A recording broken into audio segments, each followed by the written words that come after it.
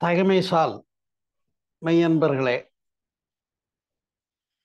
இந்த இனிய மாலை போதிலே தமிழ் ஆனந்த யோகம் குழுவின் மூலமாக தைப்பூச திருநாளாகிய இன்றைய தினத்திலே உங்களோடு குருவின் அருளோடும் ஆள் பேராற்றலின் துணையோடும் கருமைய தூய்மை என்ற தலைப்பிலே உரை நிகழ்த்துவதற்காக நல்லதொரு அமைய பெற்றதிலே பெருமகிழ்ச்சி அடைகிறேன்.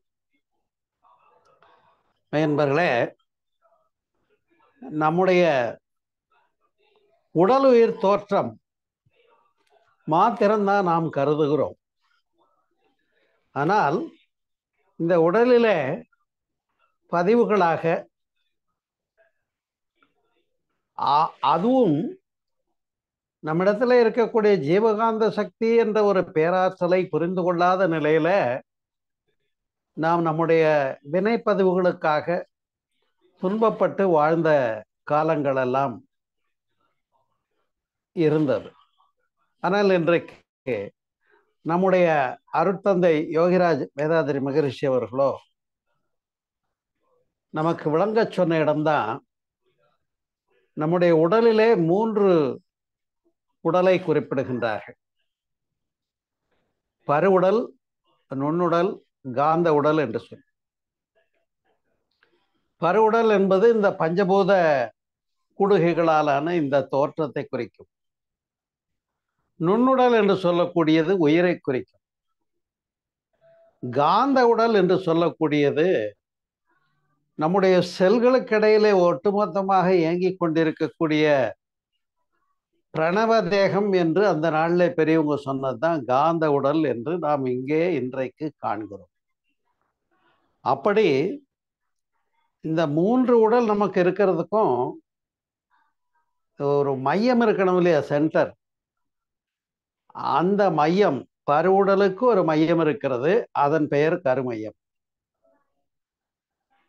இந்த பருவுடலுக்கு மையம், கருமையம் எங்க இருக்குன்னு கேட்டா, கருவாகிய விந்துநாதம் எங்கே உற்பத்தி ஆகிறதோ அந்த செக்ஸுவல் கிளான்ஸை மையமாக வைத்து கருமையம் என்று சொல்லப்படுது.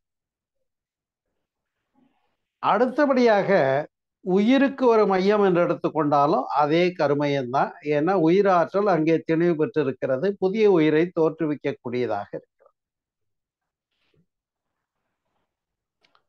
அது மட்டுமல்லாமல் ஒரு மிகப்பெரிய ஒரு காந்த களம் இருக்கிறது.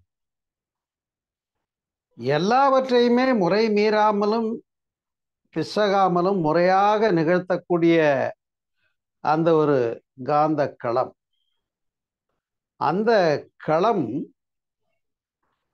செறிவுற்று இருக்க வேண்டும். எப்படி என்று கேட்டீர்கள்னு சொன்னா, இப்ப காந்தம் என்பது எப்படி வடதுருவம் தென் துருவம் என்று அவைய பெற்றிருக்கிறது நாம் அறிவோம். அங்கே ஒத்த துருவங்கள் ஒன்றை ஒன்று விலக்கும். வடதுருவமும் ஒன்றை ஒன்று விலக்கும்.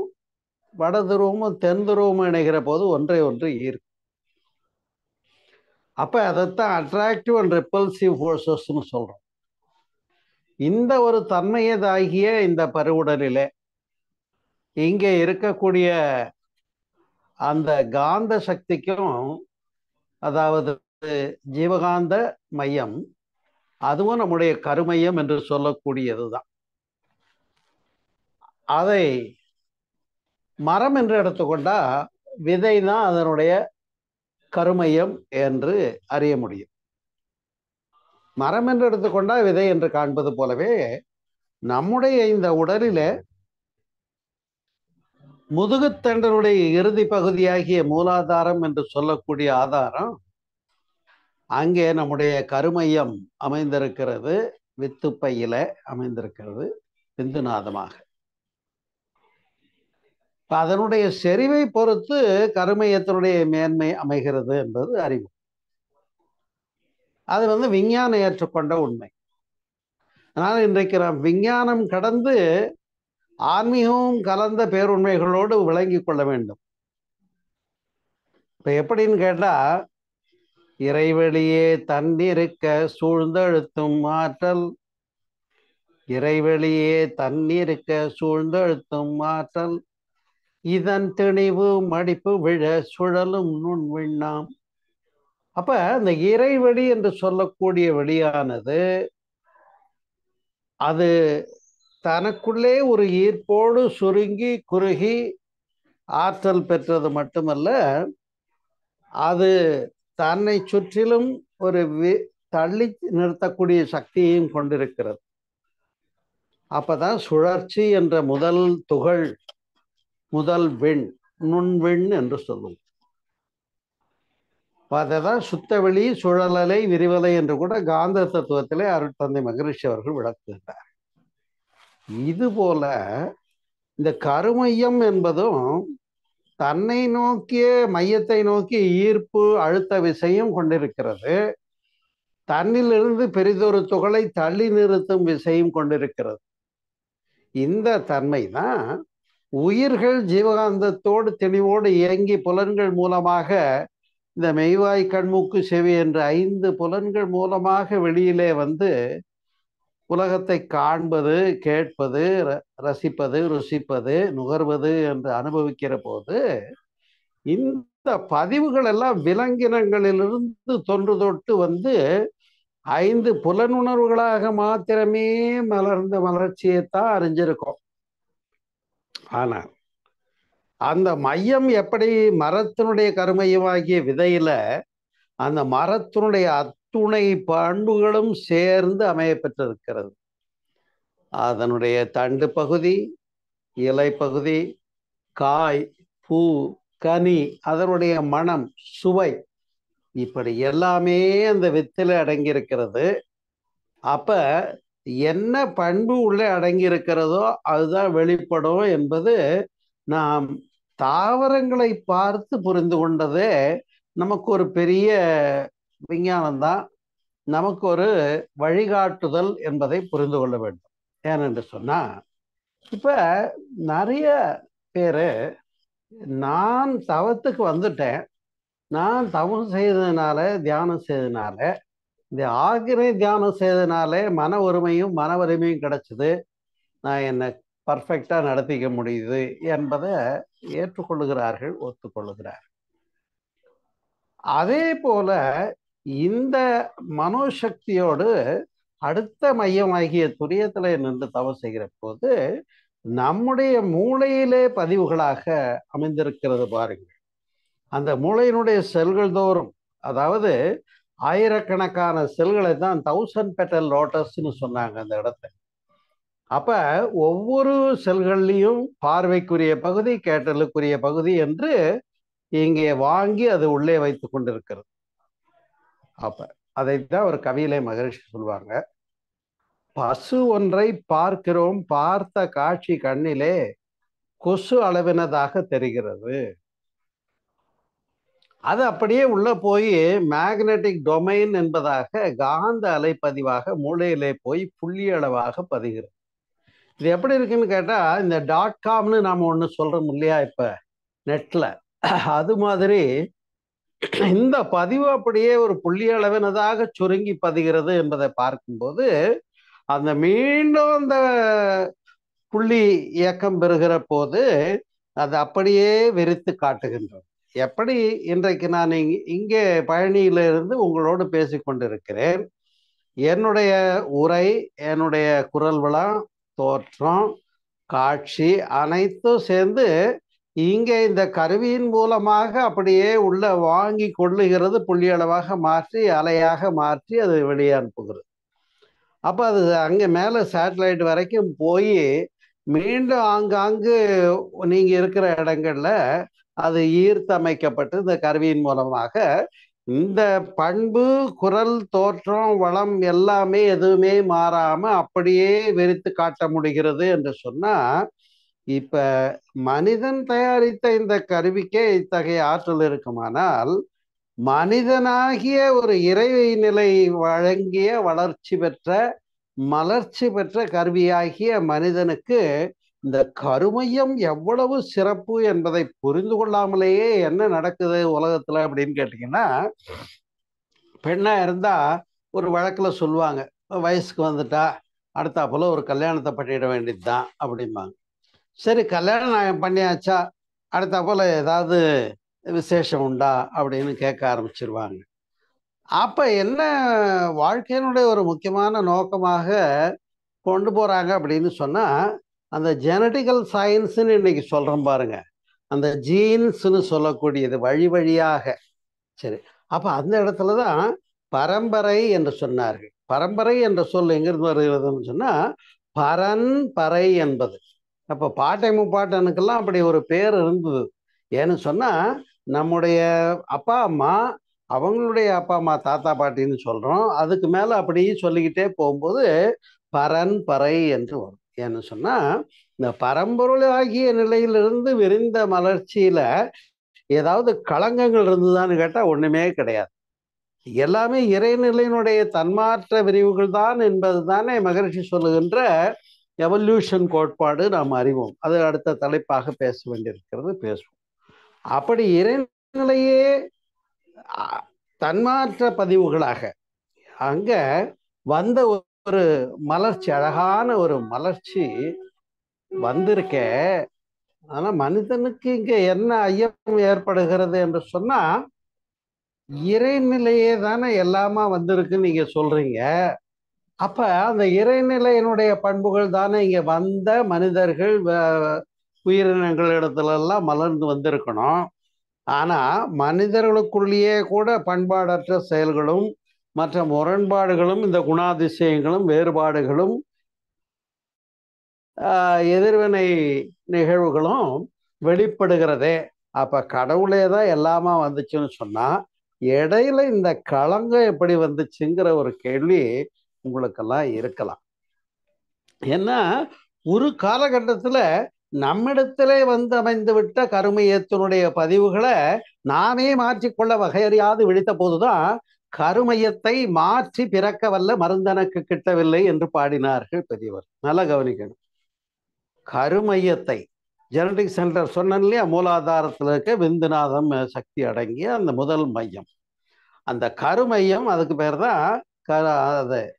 அப்ப அந்த மையத்தை என்ன பண்ண வேண்டியிருக்கு, மாற்றி 6 ஆதாரம் கடந்து மேலே கொண்டு வரணும், மேல் நோக்கி. இது வடக்கு, நம்ம உடம்புக்கு இது வடக்கு என்று சொல்லுவார்கள்.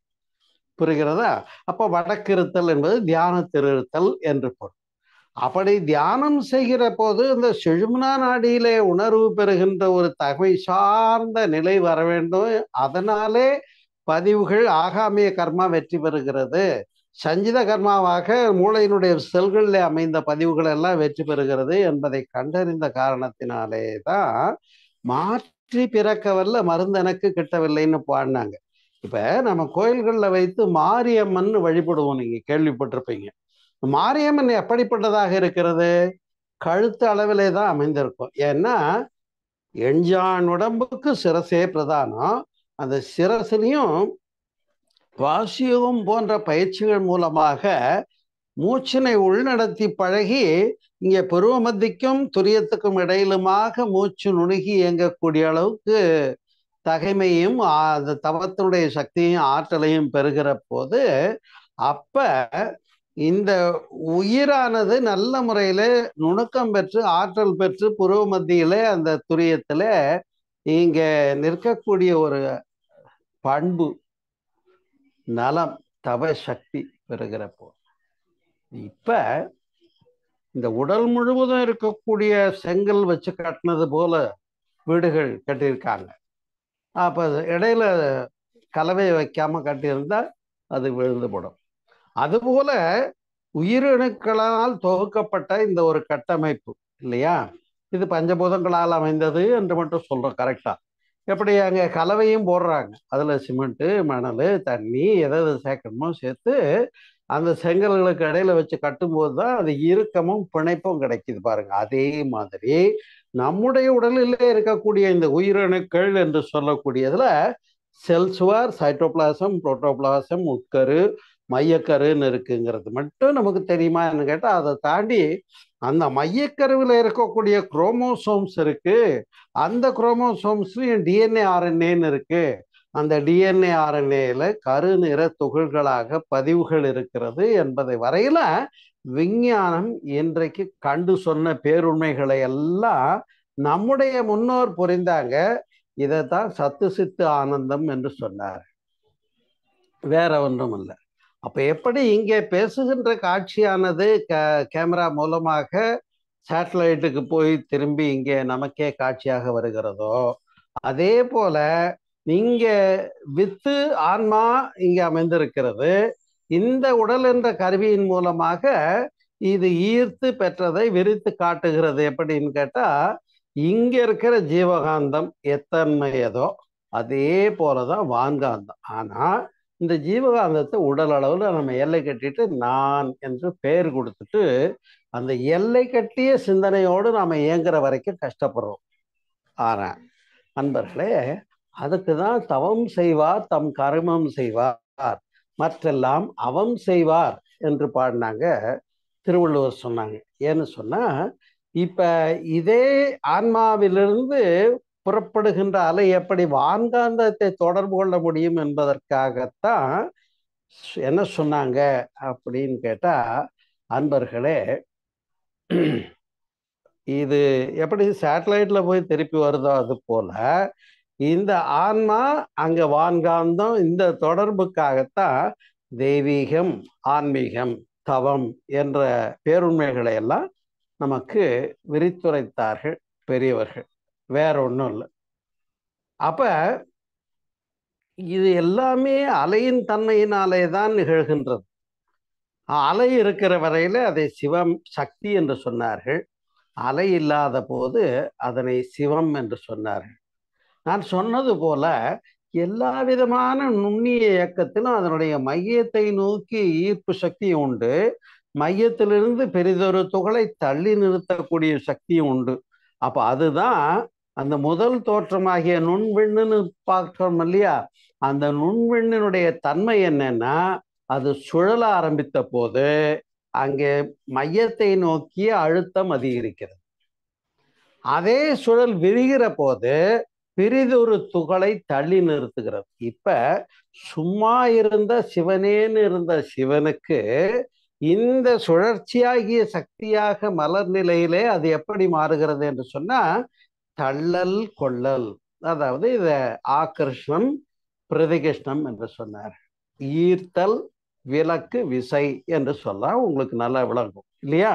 அப்படி மலர்ந்த ஒரு பேருண்மை தோற்றம்னா இந்த பிரபஞ்சம் முழுவதும். அதனால்தான் மகரிஷி பாடினாங்க, அணுவென்ற உயிராகி அணுக்கள் கூடி மோதி இணைந்து இயங்குகின்ற நிலைமைக்கேற்ப மூலகங்கள் பலவாகி அவை இணைந்து. புரியுதுங்களா? அப்ப அணுவாகி அணுவென்ற உயிராகி அவை இணைந்து மோதி இணைந்து இயங்குகின்ற நிலைமைக்கேற்ப மூலகங்கள் பல எலிமெண்ட்ஸ் ஆகி. அப்ப பிரபஞ்சமும் எப்படி அந்த பரமாணுவாகிய காட் பார்ட்டிக்கிள் இருந்து வந்த மலர்ச்சியே இங்க பஞ்சபூத தோற்றமாக வந்து இப்ப நம்ம கூட பஞ்சபூத நவகிரக தவம் செய்தோம் இல்லையா? அப்ப பஞ்சபூத மலர்ச்சி அது முறையாக அந்த வரிசைப்படிதானே நிகழ்ந்தது. சுத்தவெளி, சுழலலை, அந்த நுண்துகள், நுண்துகளினுடைய திரட்சி ஈத்தர் என்று சொல்லக்கூடிய ஆகாசம்.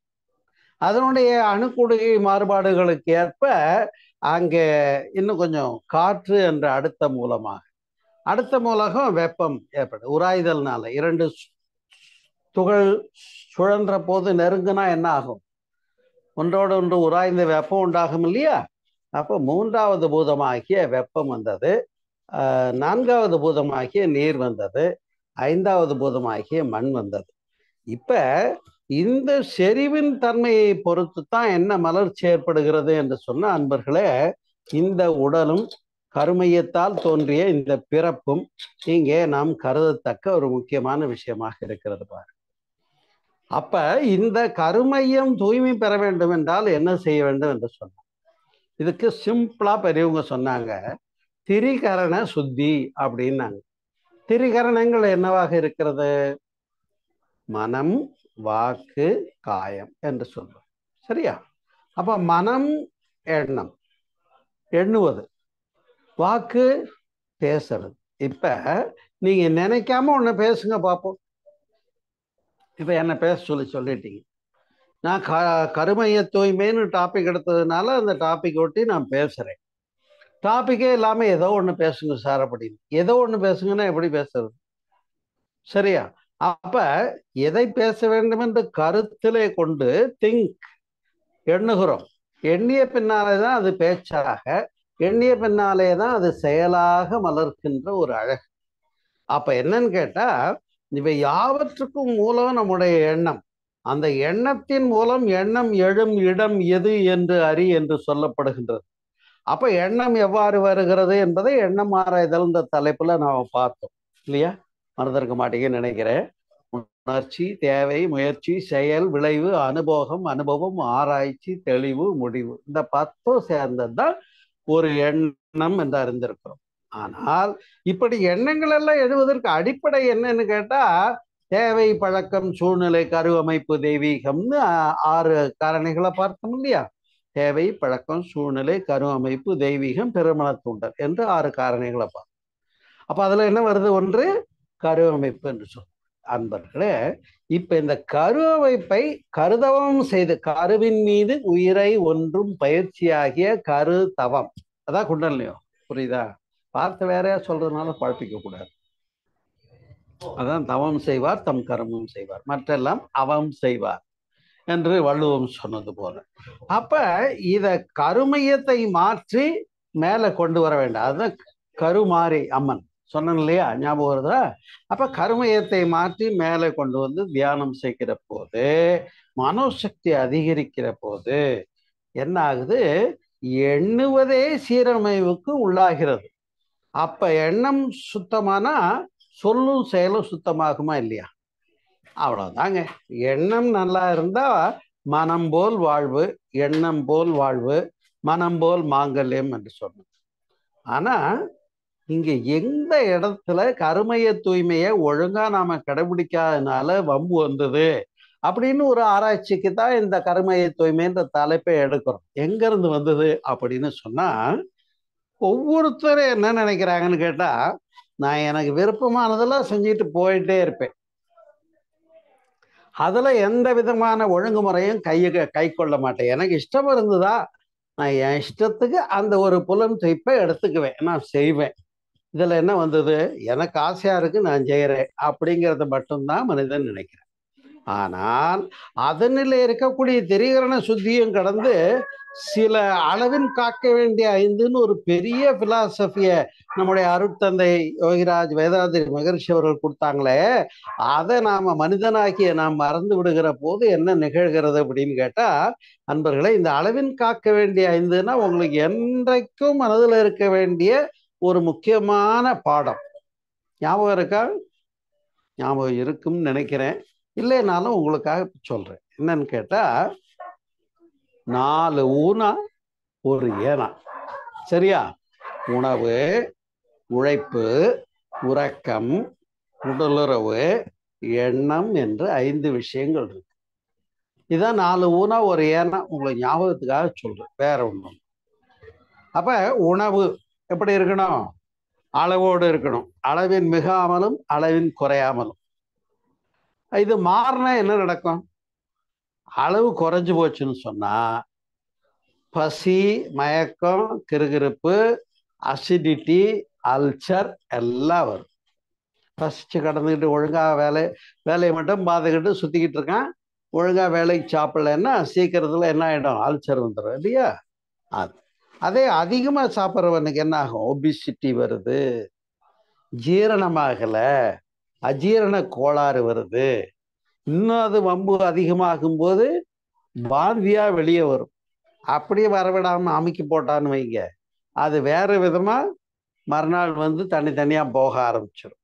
அப்ப இந்த ஜீரண சக்தி முறையாக இயங்குவதற்கு அங்க உணவுல அளவு முறை தேவைன்னு புரியுதா இல்லையா? இதேதான் உணவு மட்டுமல்ல, உழைப்பு. இப்ப ஒரு நபர், அவருக்கு இப்ப பொருள் ஈட்டுகின்ற உரிய வயது, காலம், பருவம், பக்குவம், நல்ல வயது இருக்கு, உடல் வலுவும் இருக்கு, எல்லாம் இருக்கு. அவருக்கு என்ன சொல்லிட்டாங்க? இப்ப 4 டிஸ்ட்ரிக்ட் நீ தான்ப்பா இந்த பிசினஸ் எடுத்துக்கணும் பொறுப்பு, நீ தான் இந்த 4 ஸ்டேட்டுக்கு சேர்ந்து இந்த பிஸ்னஸில் நீ தான் முழுக்க முழுக்க விரிவுபடுத்த வேண்டிய பொறுப்புன்னு உத்தியோகத்தில் கொடுத்துட்டாங்க. இப்போ நல்ல சம்பளம் வருதுன்றதுக்காகவே இவர் என்ன பண்ணுறாரு, மற்ற 2 இருக்கு பாருங்க, தூக்கத்தை புறக்கணிக்கிறார், உணவு புறக்கணிக்கிறார், கால அளவுகளை கடைபிடிப்பதில்லை. அப்போ என்ன ஆகுதுன்னு கேட்டால், நல்லா ஏர்ன் பண்ணணும் ஏர்ன் பண்ணணும் ஏர்ன் பண்ணணும், பொருளாதாரம் நல்லா இருக்கணுங்கிறதுக்காக தொழிலில் அளவு முறை இல்லாமல் உழைப்பு அதிகமாகி தூக்கம் கெட்டு உணவும் கெட்டு உடல் நலமும் கெட்டு கடைசியில் பொருள்வளம் வந்து சேர்ந்துருக்கோம். இந்த பாதிப்பு வரும் இல்லையா? அதனால தான் பெரியவங்க சொன்னாங்க, மகரிஷி நமக்கு உழைப்பு அளவோடு இருக்கணும். சரியா? நீங்கள் கூட உங்களுக்கு தெரிஞ்சிருக்கும், எதை இந்த தொழிலாளர் நலத்துறைன்னு ஒன்று இருக்கு. அதில் அவங்க சட்டமே வச்சுருப்பாங்க, ஒரு தொழிலாளரை இவ்வளோ நேரம் தான் வேலை வாங்கலான்னு விதி இருக்கு.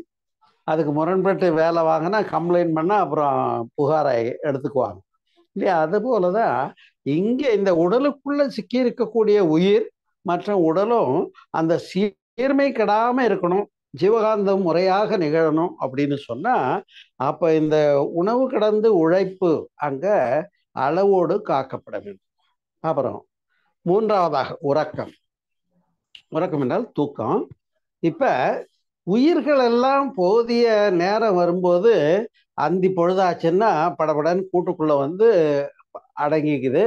இருட்டான உடனே அது ஓய்வுக்கு வந்துடுது. காலையில் விடிஞ்ச உடனே சுறுசுறுப்பாக எழுந்திரிச்சு வெளியில் பறந்து போகுது. ஆனால் இந்த மனிதன் மட்டும்தான் பாருங்க, லைட்டை போட்டுக்கிட்டு 11 மணி வரைக்கும் 12 மணி வரைக்கும் இங்கே தன்னுடைய உடல் நலத்தை கெடுத்துக்கிறான். அப்ப இயற்கையோடு ஒட்டிய வாழ்க்கை முறையிலிருந்து நாம் மாறுகின்ற எப்பெல்லாம் மாறுறோமோ அப்ப இயற்கை சூழல் நம்மை காக்கிறது. ஆனா நாம் என்ன பண்றோம், இயற்கை சூழலை முற்றுமாக புறக்கணிச்சு பெரிய பங்களாவை கட்டி எல்லா பக்கமும் டைட்டா அந்த சுற்று பாதுகாப்பு கண்ணாடி எல்லாம் போட்டுட்டு உள்ள ஏர் கண்டிஷன் பண்ணிட்டு, அப்ப செயற்கையான அங்க கண்டிஷனை கொண்டு வரும்போது இந்த இயற்கை உடம்புக்குள்ள ஒரு பாடி கான்சியஸ்னு ஒரு இயற்கை இருக்கு பாருங்க. இது என்ன சொல்லுது, ஏப்பா இது எனக்கு வேண்டாமேன்னு சொல்லி பார்க்குது. நீங்க கேட்கல, ஆனா எனக்கே தெரியும். நான் சென்ட்ரலைஸ்டு ஏசி இருக்கக்கூடிய, அது வீடும் இல்லை, அது பங்களாவும் இல்லை, ஒரு பெரிய அரண்மனை போல அந்த இடம். நான் அங்கே போய் அதனுடைய எம்டிக்கு வகுப்பு நடத்தியிருக்கேன். அது ஊரை சொல்ல மாட்டேன், யாருன்னு சொல்ல மாட்டேன். அப்படி நடத்தும் போது பார்த்தா அவருக்கு என்ன ட்ரபிள்னா வீசிங் ட்ரபிள். என்ன காரணம்னா, அந்த ஏசியை உச்சத்தில் வச்சுட்டு அவர் பழகிட்டாரு. இப்போ இயற்கைக்கு வெளியில் வரும்போது சேர மாட்டேங்குது. புரியுதுங்களா? இப்போ இது போன்ற முரண்பாடுகளை நம்ம என்ன பண்ணிக்கிட்டு இருக்கோம், உணவுலையும் ஆர்டிஃபிஷியல் ஃபுட்டை கொண்டு வந்துட்டோம். அதாவது ஒரு சுருக்கமாக அவங்களுக்கு சொல்லலான்னு பார்த்தா என்னால் முடியலைங்க. அதாவது ஒரு இடத்துல போய் உணவுக்கு போயிருந்தேன். இப்போ அந்த மாதிரி வெளி உணவுக்கு போகும்போது அங்கே எல்லா பொருட்களுமே அந்த உணவு, அது இட்லியோ பொங்கலோ அல்லது மற்ற வஸ்துக்களோ பதார்த்தங்கள், சாம்பார், சட்னி எல்லாமே அங்கே அந்த வடிவத்தோட பொருள்கள் இருக்கே தவிர அதுக்குரிய காம்பினேஷனை அங்கே அவங்க கொடுக்கறதே இல்லை. அப்போ என்ன நிகழ்கிறது அப்படின்னு கேட்டிங்கன்னா, முரண்பாடு. என்ன முரண்பாடு? டேஸ்ட் இருக்கிறது இல்லை, இயற்கை பண்பு இல்லை, அதனுடைய இயற்கையான குணங்கள் இல்லை. அதனுடைய குணங்கள்லாம் இல்லைன்னா அப்போ இங்கே டெஃபிஷியன்சி ஆஃப் விட்டமின்ஸ் வருது. உடனே அதுக்கு ஒரு விளம்பரம் போட்டுருவேன். என்னன்னா, நாங்கள் விற்கிற அந்த பேக்கெட் ஃபுட்டில் இல்லைன்னா அந்த உணவு தயாரிப்பில் எல்லா மினரல்ஸ் விட்டமின்ஸ் எல்லாம் போட்டு வச்சுருக்கோம்னு விளம்பரப்படுத்துகிறோம். அதை நாமளும் ஃபாலோ பண்ணுறோம். ஆனால் உண்மை என்ன அப்படின்னு பார்த்தீங்கன்னா, அவங்க நம்மகிட்ட எப்படி நடைப்படுத்தணும்னா, உங்ககிட்ட ஜீவகாந்த சக்தி ததும்பி இல்லையா, அப்போ நோய் எதிர்ப்பு சக்தி குறைஞ்சி போச்சு, இந்த நோய் எதிர்ப்பு சக்தியை நல்ல முறையில் நீங்கள் வளமைப்படுத்தி கொள்ளணும்னு சொன்னால் நல்லா பச்சை காய்கறிகள் சாப்பிடுங்க, பால் தயிர் எல்லாம் சாப்பிடுங்க, உடம்பு பார்த்துக்கோங்கன்னு சொல்லணும். புரியுதுங்களா? சத்தான உணவுப் பொருட்களை சாப்பிடுங்க, சரிவிகித உணவு சாப்பிடுங்கன்னு நம்ம படிச்சிருக்கோம் இல்லையா? அதையெல்லாம் மாற்றிட்டா இப்போ உங்களுக்கு தேவையானதெல்லாம் எங்கள் டின்னில் போட்டு அனுப்பிச்சிருக்கோம். ஆல் மினரல்ஸ் அண்ட் விட்டமின்ஸ் இதுக்குள்ளே போட்டிருக்கேன்னு விளம்பரப்படுத்துகிறாங்க. நான் கேட்கிறேன், இப்ப இயற்கையிலிருந்து நாம எவ்வளவு மாறிவிட்டோம் பாருங்க. அப்ப ஆகையினாலே தான் உணவு, உழைப்பு, உறக்கம், தூக்கமும் தேவையான அளவு கொடுக்கணும். ஒரு டெய்லர் இருந்தார். தீபாவளி நேரத்துல அவருக்கு வேலை ஜாஸ்தி வரும், உங்களுக்கு தெரியும். அதுக்காக இரவு தூங்காம இருக்கிறதுக்கு ஒரு மாத்திரை இருக்குன்னு அதை போட்டுக்கிட்டு வேலை செஞ்சாரு. தீபாவளி முடிஞ்சு பைத்தியம் பிடிச்சு ரோட்ல அலைஞ்சார். இது நடந்த ஒரு விஷயம். அப்ப இது மாதிரி ஒரு தவறுகள், பிணக்குகள் ஏன் சமுதாயத்தில் நிகழ்கிறது என்று சொன்னா, இப்ப சொன்னமே இந்த அளவின் காக்க வேண்டிய 5: உணவு, உழைப்பு, உறக்கம், உடலுறவு, எண்ணம். இந்த 5ஐயும் அளவோடு காக்கிறது இல்லை. பாருங்க, இல்லற ஈடுபாடும் அது போலதான். கணவன் மனைவி வாழ்க்கை என்று ஆகிவிடுகிறது. ஒரு முறை நான் அகத்தாய்வுகளிலே அதுக்குரிய தலைப்புகளில் பேசும்போது சொன்னேன், இல்லற ஈடுபாடு என்று சொல்லக்கூடியது ஒரு நேச்சுரல் ஒரு கலாமிட்டி தான்.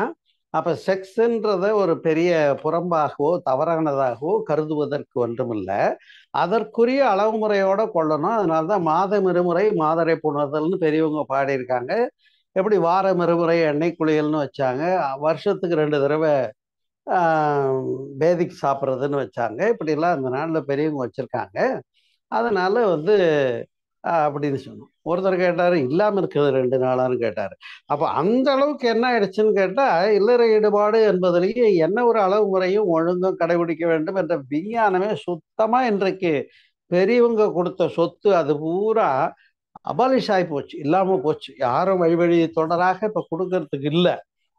சரியா? சில கல்ச்சர் ஃபாலோ பண்ற குடும்பங்கள் அவங்களெல்லாம் அதை ஃபாலோ பண்ணிட்டு இருக்காங்க. அடுத்த ஜெனரேஷன் கொடுத்துக்கிட்டு தான் இருக்காங்க. ஆனா நாங்களெல்லாம் மாடர்னைஸ் ஆயிட்டோம், இந்த பாட்டி தாத்தா சொல்ற கதையெல்லாம் கேட்க மாட்டோம்னு சொன்னாங்களே, அவங்களுக்கெல்லாம் இந்த ஞானங்களை எல்லாம் கொண்டு சேர்ப்பதற்காகத்தான் நான் இப்பொழுது ஒரு புத்தகம் ஒன்று எழுதி வெளியிடுவதற்காக தயார் நிலையில இருக்கிறது. விரைவில் அதை செய்ய போகிறோம்.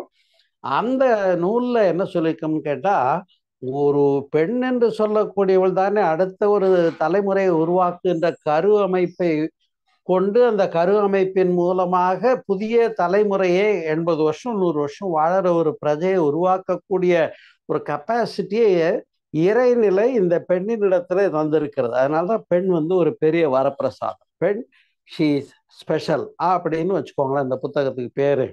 அப்ப அந்த பெண் பூ பெய்திய காலத்துல எப்படி பிறந்த ஜாதகம் சிறப்போ அது போல பூ பெய்திய காலமும் ஜாதக கணிப்புக்கு சிறப்பு.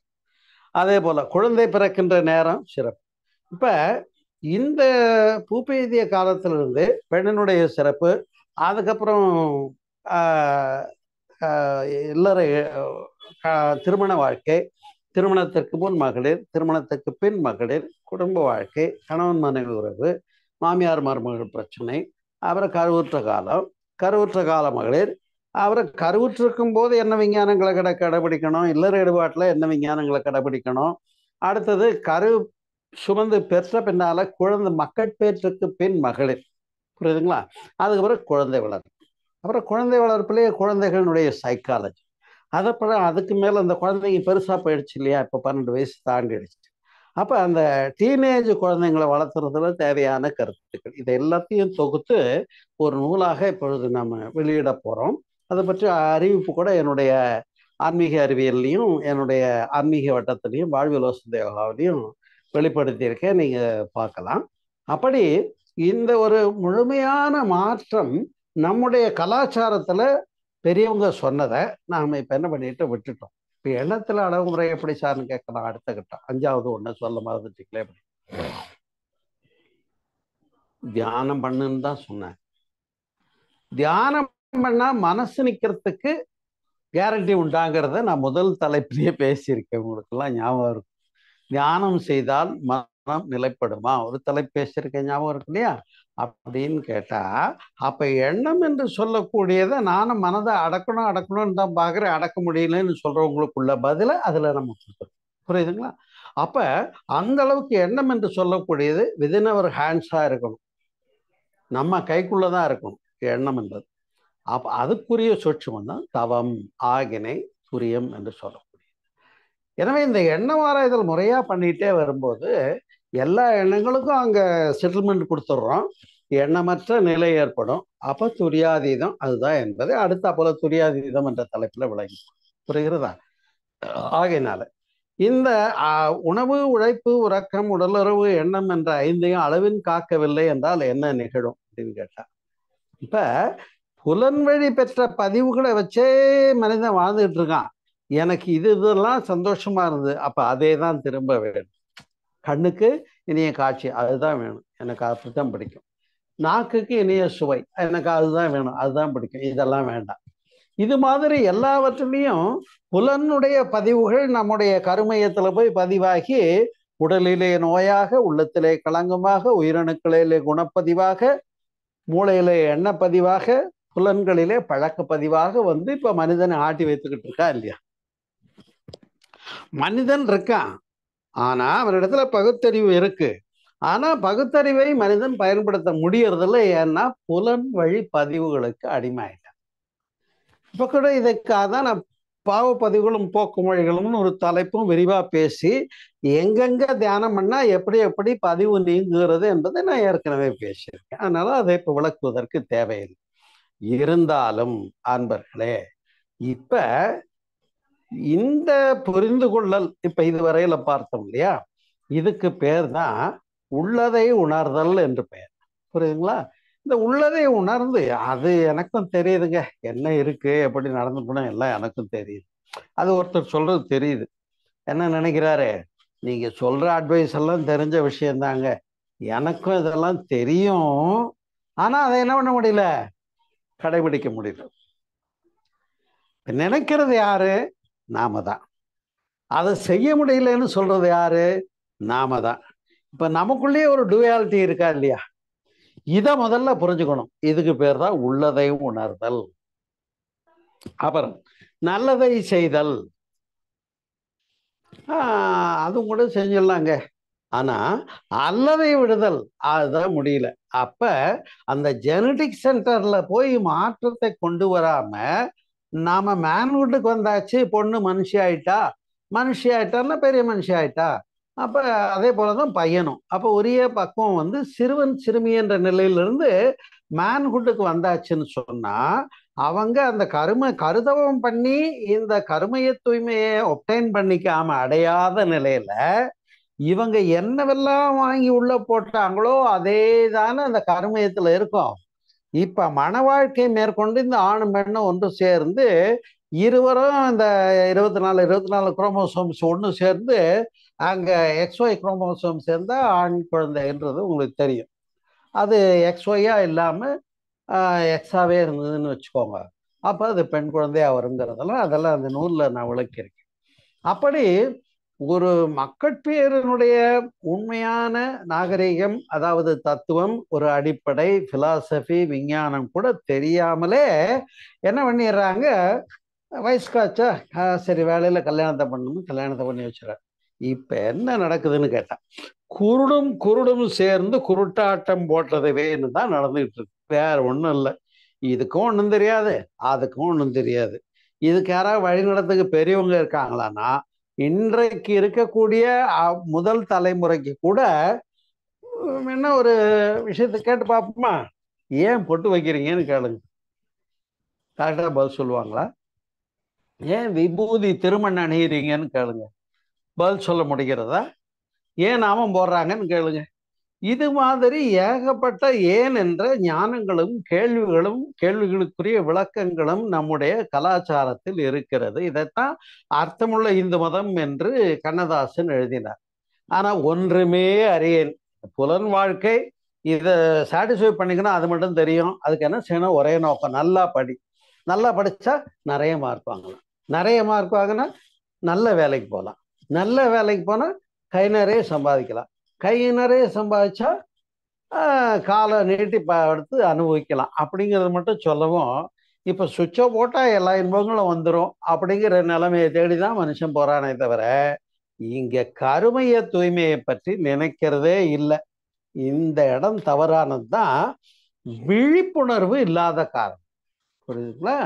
விழிப்புணர்வு எங்க வரும்னா துரியத்துலதான் வரும். அப்ப தவம் செய்து விழிப்புணர்வை விடாம இருக்கு. எப்பங்க துணியை செய்யாம இருக்கலாம், எப்பங்க விழிப்புணர்வு இல்லாம இருக்கலாம்னு ஒரு கேள்வி கேட்டு பாருங்க. விழிப்புணர்வு இல்லாம இருக்கிறதுக்கு எங்கேயாவது அனுமதி உண்டான்னு கேட்டா, each and every steps of our life, each and every walks of our life, அங்க என்ன தேவைப்படுதுன்னா பர்ஃபெக்ஷன் தேவைப்படுது. அந்த perfection, I am in the correct sense and in the correct பாத் அப்படிங்கிற ஒரு சுய திருப்தியை நாம் அடைய வேண்டி இருக்கிறது. அதை இல்லாமலே என்ன பண்ணிட்டு இருக்கோம், என்னமோ பொழுது விடிஞ்சது, இன்னைய பொழுது போய் தேதி கிழிச்சா போதுமப்பா, அப்பா இன்னைய பொழுது 24 மணி நேரம் போச்சு, அப்புறம் இப்படியே கிழிச்சு கிழிச்சு அடுத்த சனி ஞாயிறு வந்து திங்கக்கிழமை வந்தா போதும், இப்படியே ஒரு வாரம் ஓடி போயிடுது. சரி, அப்ப இந்த மாசம் ஜனவரி ஓடி போச்சுன்னா நிம்மதியா இருக்கும், பிப்ரவரி வந்தா 28 நாள் தான், அப்ப அந்த மாதம் ஓடுகிறது. அதே போல 23 ஓடி போச்சு, 24 வந்துருச்சு, இதுவும் ஓடுகிறது. இது மாதிரி மனிதன் என்ன பண்றான்னு கேட்டா காலங்களை கடந்து ஓடிக்கிட்டே இருக்கானே தவிர அங்க பர்ஃபெக்ஷனுக்குள்ள தயாராகிறது இல்லை. அப்ப அந்த பர்ஃபெக்ஷனை நாம எடுத்துக்காத நிலைக்கு தான் கூறுதல் அறம் என்று சொன்னார்கள். அது வந்து பகுத்தறிவு என்ற ஒரு காரணி இருக்கின்ற காரணத்தினாலே கூறுதல் அறம் என்று சொல்லக்கூடியது நாம கையில் எடுக்க வேண்டியிருக்குது.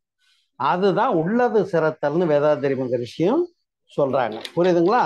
ஆகையினால அன்பர்களே, இந்த மனம் என்று சொல்லக்கூடியது புறமனம், நடுமனம், அடிமனம் என்று 3 லேயராக இயங்கிக் கொண்டிருக்கிறது. அதை புரிந்து கொள்ள வேண்டும். கருமையம் என்பது உடலுக்கு ஒரு மையம், பருவுடலுக்கு ஒரு மையம் மூலாதாரம், உயிருக்கு ஒரு மையம், அதாவது நுண்ணுடலுக்கு ஒரு மையம் மூலாதாரம், அதே போல காந்த உடலுக்கு ஒரு மையம், அது கருமையம் ஆகிய மூலாதாரம். அப்ப அந்த மூலாதாரத்தில் மூன்றெழும் கனலை காலால் எழுப்பும் கருத்தறிவித்துன்னு சொன்னது போல பயிற்சிகளை பண்ணி குண்டலினி சக்தியை மேல கொண்டு வர்றத நாம என்ன பண்ணிடுறோம், அறியாத இடத்துல என்ன ஆகுதுன்னா பதிவு வழி வாழ்க்கை வாழ்ந்து கொண்டிருக்காங்க, வேற ஒண்ணும் இல்லை. இதோட இன்னொரு மிக முக்கியமான விஷயத்தையும் தெரிந்து கொள்ள வேண்டியிருக்கிறது. விந்துநாதம் உற்பத்தி ஆயிடுது, கல்யாணம் பண்ணா குழந்தை பெற்றுக்கலாங்கிறது மட்டும் புரிஞ்சிருக்குன்றே தவிர வித்தின் மேன்மையை காக்கிறதுக்கு தெரிஞ்சுதா? அன்பர்களே, ஒரு சின்ன கேள்வியை உங்களுக்கு வச்சுட்டு முடிக்க வேண்டியிருக்கு, ஒரு சிந்தனைக்காக கேட்கிறேன். இப்ப விந்துநாதம் இருக்கிறது, அது வித்து சக்தின்னு சொல்றோம். உடம்புல பெண்களுக்கு அண்ட சக்தியாகவும் ஆண்களுக்கு விந்து சக்தியாகவும் இருக்கிறது. இந்த விந்துநாதம் என்று சொல்லக்கூடியது 7வது தாதுன்னு எத்தனை பேருக்கு தெரியும்? உணவிலிருந்து ரசமாகிறது, ரத்தமாகிறது, தசையாகிறது, கொழுப்பாகிறது, அதிலிருந்து சிறு பகுதி எலும்பாகிறது, மஜ்ஜையாகிறது, மூளையாகிறது, விந்துநாதமாகிறது. புரியுதுங்களா? அப்ப அதனுடைய பொட்டன்ஷியாலிட்டி கூடிக்கிட்டே வந்து விந்து சக்தியில இந்த ஹோல் மனிதனுடைய ட்ரெடிஷன் முன்னோர்களுடைய பதிவுகளும் உள்ளடக்கி நம்ம கருமையத்துல ஈர்த்து பிடிச்சு வச்சிருக்கோம் அந்த விதையில. இப்ப இத உரிய நேரத்துல அடுத்த ஜெனரேஷனாக கருதரிக்கின்ற காலம் இல்வாழ்க்கைன்னு போகிற போது வித்தின் மேன்மையும் கருமைய தூய்மையும் தெரிஞ்சுக்காம பிள்ளைக்குட்டியை பெத்துக்கிட்டா எவ்வளவு கஷ்டம்ங்கிறத இன்னைக்கு இருக்கிற தாய் தந்தையரை கேட்டு பாருங்க, இல்லையா? பல பேர் வந்து நம்ம நல்ல தலைப்புகள்லாம் பேசும்போது, பாவப்பதிவுகள் பற்றி பேசும்போது அப்ப அந்த தூய்மைக்காக வழி கேட்டாங்க. என்ன சொல்றாங்க, நான் வந்து புரிஞ்சோ புரியாமலோ தவம் எடுத்துக்கலங்க, கல்யாணம் பண்ணி குழந்தை குட்டி பெற்றுட்டேன், ஆனா இப்ப நான் பெற்றுக்கிட்டதையே நான் சொன்னது கேட்கலையே, அதுக்கு என்ன செய்யுது, அழுதாலும் அவளை தான் பெற வேண்டும்னு சொல்லி, இல்லையா? அப்ப அடுத்த ஜெனரேஷன் நல்லா இருக்கணும்னா கருமையை தூய்மை பண்ணிக்கணுங்கிறத இந்த தலைப்பின் மூலமாக நம்ம உணர்ந்து கொள்கிறோம். புரியுதுங்களா? இல்லைன்னு சொன்னா அது விலங்கினங்களிலிருந்து வந்த பதிவு, கடிச்சு புடுங்கிடுது, புடுங்கி திங்குது, தனக்கு வேணும்னா பிற உயிரை கொன்று கூட திங்குது. இது விலங்கின பதிவா இல்லையா? இதே நிகழ்வை இன்றைக்கு மனிதனும் செய்து கொண்டிருக்கிறானா இல்லையா? புரியுதா?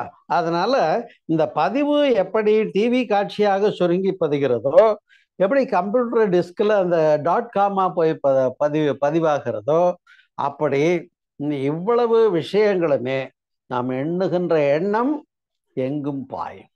அப்ப எண்ணம் என்பதை முறைப்படுத்துவதற்கு கலாச்சாரம் தேவைப்படுகிறது. கலை பிளஸ் ஆச்சாரம் கலாச்சாரம் தாங்க.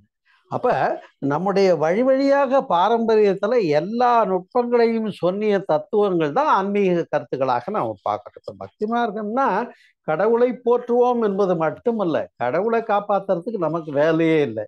இங்க நமக்குள்ள நம்முடைய ஐம்புலன் அடக்கத்துக்கு ஆகிர தவமும் கருமைய தூய்மைக்கு துரிய தவமும், எல்லா பதிவும் நீங்கி நிர்மூலமாகி இறைநிலையோடு நாம இணைப்பு பெறுவதற்கு துரியாதீத தவமும் இன்றைக்கு வேதாத்ரி மகரிஷி நம்ம கொடுக்காம இந்த கருமைய தூய்மை நாம் பெறுவதற்கு வாய்ப்பே இல்லை என்பதை நீங்கள் புரிந்து கொள்ள வேண்டும் நண்பர்களே.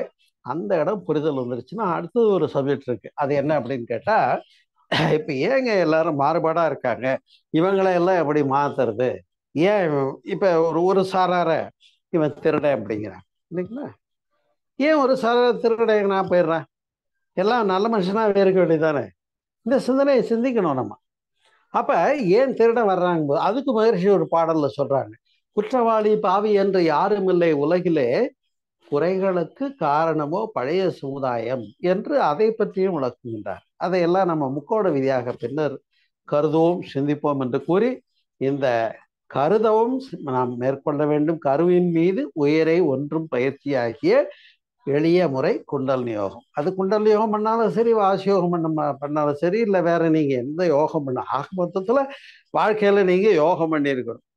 யோகம் பண்ணலைன்னா நீங்க சொல்லிக்க முடியாது, அதுக்கெல்லாம் ஒரு யோகம் பண்ணியிருக்கணுங்கன்ட்டு உட்காந்துக்கிட்டே இருப்பீங்க. அந்த யோகம் எதுன்னு தெரியாது. அந்த யோகத்தை தான் அருட்தந்தை யோகிராஜ் வேதாந்தி மகரிஷி அவர்களும் நம்முடைய முன்னோர்களும் ஞானியர்களும் சித்தர்களும் வகுத்து கொடுத்த தவ நெறிகள். அப்ப நாம் தவசீலர்களாக மிளிர்ந்து இந்த கருமைய பதிவுகளை தூய்மை செய்து மாற்றம் பெற்று மேன்மை பெற்ற மக்களாக மலர்ந்து இருக்கக்கூடிய நிலைக்கு பின்னால்தான் பிரம்மச்சரியம் முடிச்சு இல்லறத்துக்குள்ள போகும்போது நீங்க போடுற குட்டீஸு சிறப்பா இருக்கும்.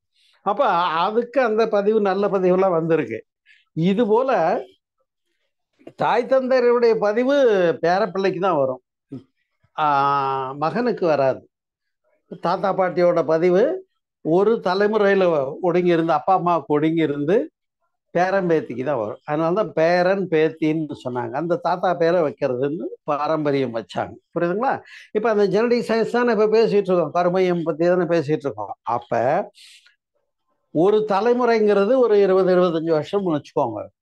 இன்னும் ஒரு 3 தலைமுறைக்கு நாம எல்லாமே சில நுட்பங்களை எல்லாம் கடைபிடித்தோமே என்று சொன்னா, இந்த 3-20 வருஷங்களுக்குள்ளேயாவது இந்த உலகம் முழுவதும் இருக்கக்கூடிய அத்தனை மக்களும் நல்ல தெளிவும் செயல் விளைவும் கருமையத்துமையும் பெற்று ஒரு பியூரிபிகேஷனை கொண்டு வர்றதுக்கு இவ்வளவு காலம் எடுத்துக்கொள்ள வேண்டியிருக்குது என்பதை நான் அந்த நூலிலே விளக்கி சொல்லி, இதுதான் வாழ்க்கை நெறி, அது பெண்ணியத்தின் பெருமை என்று குறிப்பிட்டிருக்கிறேன்.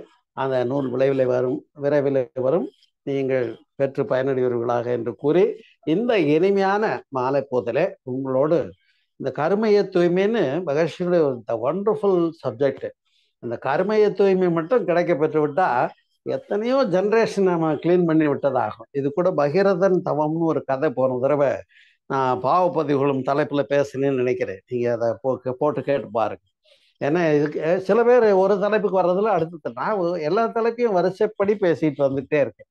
அதனால நீங்க எல்லா தலைப்பையுமே கேட்கணும். எல்லா தலைப்பையும் கேட்டீங்கன்னா அப்ப படிப்படியாக உங்களை எப்படி மேல கொண்டு வர்றதுங்கிறது இந்த அருமையான தலைப்பின் மூலமாக கருமைய தூய்மை, ஜெனடிக்கல், அந்த ஜீன்ஸ், குரோமோசோம்ஸ், டிஎன்ஏ, ஆர்என்ஏ, கருமையத்துல வரக்கூடிய அந்த வினை பதிவுகளை தூய்மை செய்தவர்களாக மேன்மை பெற்றவர்களாக நாம் வளர்ச்சி அடைகிற போது, இங்கே குணம் என்னும் குன்றேறி நின்றார் என்று சொன்ன இடம். அப்ப எல்லா தீய குணங்களையும் வென்றவர்களாக நல்ல குணங்களாக மாற்றம் பெற்றவர்களாக புனித ஆத்மாவாக, இன்னும் சொல்ல போனா சோல், அதுவும் சுத்தாத்மா என்று சொல்லலாம். அப்ப அதை பரமாத்மா என்று சொல்லலாம் இல்லைங்களா? அதனால தான் மகாத்மா என்று சொல்லணும். அது மாதிரி நாம் எல்லாருமே புனித மகாத்மாவாக மலருவதற்குரிய ஒரு உரிய விளக்கம்தான் இந்த கருமைய தூய்மை. கேட்டு உள்வாங்கி சிந்தித்து பயனடைந்து மேன்மையும் சிறப்பும் பெற்று சிறக்க மனதார வாழ்த்தி, நீங்கள் அனைவரும் பேராற்றலின் கருணையினாலே இந்த தைப்பூச நன்னாள் நல்ல ஒரு பஞ்சபூத நவகிரக தவத்தை நிகழ்த்தி இருக்கிறோம். இங்கே தவமெல்லாம் நமக்கு கருமையத்தை தூய்மை செய்வதற்காகத்தான். தூய்மை பெற்று சிறக்க வேண்டும் என்று மனதார வாழ்த்துகின்றேன். உடல்நலம் நீளாயுள் நிறை செல்லும் உயர்ப்புகள் விஞ்ஞானமும் சிறப்பாக வாழ இறைநிலை இணைப்பில் மனம் வைத்து மனதார வாழ்த்துகின்றேன். வாழ்க வளமுடன். வாழ்க வாழ்க. நன்றி, வணக்கம்.